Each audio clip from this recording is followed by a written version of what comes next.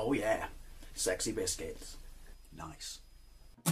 Longboard Bros, 1975. A YouTuber's on the rise. Reviewing games, and sometimes friends. But Longboard Bros, 1975.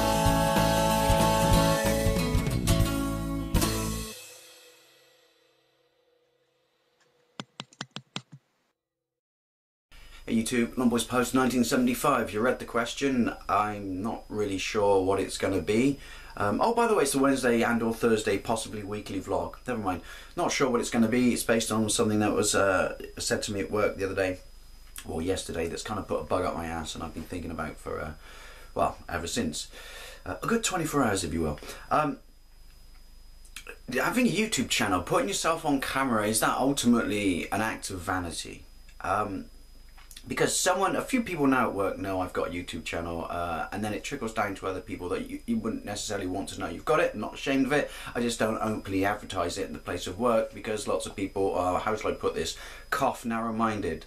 Their idea of a hobby is, well, I don't know, going to the pub Saturday night and getting bladdered. You know, to see someone put themselves on camera, debate, discuss, or play video games is probably a very alien concept to them. But like I said, I'm not ashamed of it. I just can't be asked to deal with people like that. But as I said, it trickles down and people find these things out. And so I'm basically, excuse me, sausages for tea. Richmond Skinless, they're amazing. Never mind.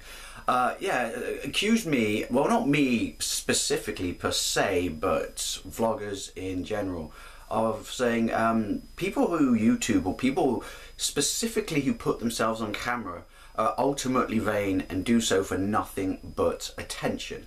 And I tried to argue my point with this person, but they weren't interested, because such is the way with certain people when, you know, they make a bold statement. They simply aren't interested in debate or discussion. They just put it out there. Arrogance and narrow-mindedness, I think, is what it's called. And obviously there will be people in this community, as there will be in every walk of life, who are simply in it for, you know, attention and vanity. Cough Honison, you twat. Sorry, where did that come from? But to tar everyone with the same brush with that statement, to me, is kind of bold. I can see where someone who doesn't understand the sort of in and outs of YouTube might say that from an outsider's perspective and ignorance, but am I vain for putting myself on camera? You know, I don't think so.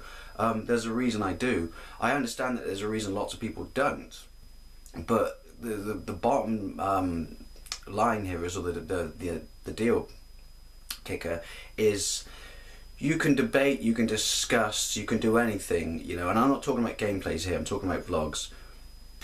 Sorry, Richmond sausages again. You can do anything you want, and there's nothing wrong with people who don't put themselves on camera, you know, I'm not saying anything wrong with that, but ultimately, as in real life, it's more of a communicative position to see the individual in front of you. You know, whether they're on a TV screen or on a monitor on your phone or whatever, but seeing the individual in front of you holds your attention more. It feels a more personal experience. You know, your point of view and your interests and you know the point you're trying to make come across more vehemently, strongly, if you can see an individual to hold your attention. Is that vanity? No. That's just the nature of the beast. Is it vanity? I mean, look at my hair. I'm having a really bad hair day. If this was about vanity, I would have fucking combed it or something. Actually, true story, I haven't put a comb through my hair since 2006. I haven't put hair product in my hair since 2006. That was completely random. Actually, that does sound vain. No, but my point is, how is it vain to sit there, want to discuss debates, reach out, meet people, talk to people? How is that vain? You know, that's just communication. The fact that we now have the luxury of putting ourselves in it, you know, ourselves on the screen, that's not vanity. That's common sense. Maybe I've misinterpreted this, and maybe I've got a bug up my ass for the wrong reason, but what do you think? Do you think, you know, the fact that are vloggers vain? As I said, some will do it for attention, but I think the majority of us don't. I think it's a means to an end. It's a useful tool to be able to portray yourself. Now I'm an actor. To put yourself on screen, as I said, nothing wrong with people who don't, but to me at least, is a vlogging tool. It's just more personal, more, you know, to put yourself out there. It's just how it is. I wish I could have explained to this idiot. I'm struggling to explain to you now where I was coming from on this. You know, again, people will always judge the majority by the acts of the minority. Cough, Honeston. But how is it vain that you're given an ability to reach out and communicate with people, but put more of your heart and your soul and your personality into it by simply being there and talking with yourself on screen? Anyway, this has got away from me. Like I said, it put a bug up my ass. I'd love to know what you think. You know, is a vlogger's basically, you know, or having a YouTube channel when you're on camera, is it an act of vanity or is it something more? I'd love to know what you think. Anyway, thank you very much for watching, and I'll see you later.